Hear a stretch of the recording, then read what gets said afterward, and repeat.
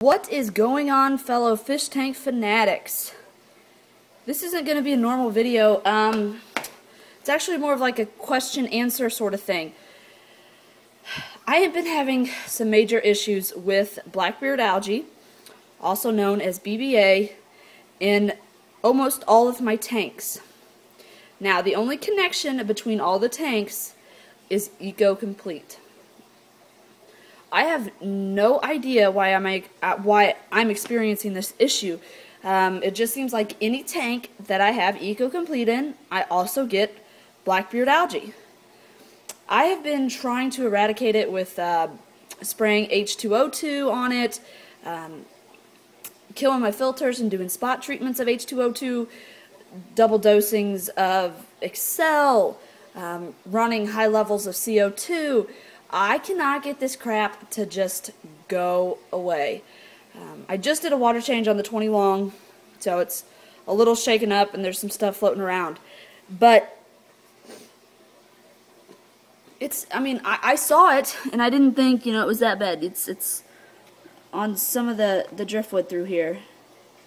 So you can kind of see some of the tufts right through there. So I lowered this all down, and I sprayed it.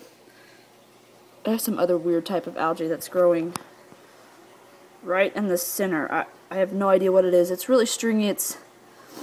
I'll have to look it up. I really don't know what kind of algae that is. So what I did today, anyway, is I lowered the water down. I probably did a 75% water change on this tank. Cut out as much BBA as possible, so most of this Java moss I did not want here anyway. I ripped a lot of it out and I sprayed it with H2O2. So I sprayed each of these branches. I sprayed all of this through here. I was getting BBA on a lot of my plant leaves. I cut those entire plant leaves out. Obviously you do not want to mess with the tufts of BBA because it can cause the spores to be released and it spread even quicker in the tank. So I was being very careful not to do that. I really don't know what the connection is, and I don't know how to eradicate the tank of BBA. This tank will be getting tore down soon and moved to a different, actually it'll be in the same spot, just on a new stand. And I don't know when I move it. I figured I'll pull all my plants out. I will do a potassium permanganate dip, maybe possibly a bleach dip. I doubt I do a bleach dip. I feel like that's really, really invasive to the plant, especially with them being crypts. It kind of scares me a little bit, but I may end up doing that. Look at that. They're getting ready to breed again. But I really don't know. I mean, I've been staying up to date on water changes. I've got good flow. I've got the CO2 bumping in here. I don't know what it's coming out as, but I've got a lot of stuff like that, but I cannot get the BBA to just go away. So if anybody has any ideas on what I could do different, or why an inert substrate like Eco-Complete is causing blackbeard algae. My tanks, like my 15 rimless that I'm running sand in, my fluval that has the shrimp stratum, I'm not a big fan of that, but neither of those tanks have it. And those are both planted. And to be honest, the 15 rimless, it's heavily planted and it's getting big doses of CO2, and I still have yet to have BBA in that tank ever. So I really don't know what it is. I sterilize my equipment in between each use. So if I'm going in between tanks, I do dips. I soak my nets, my utensils, my scissors, my tweezers, things like that. I soak them about once a week in a bleach water solution.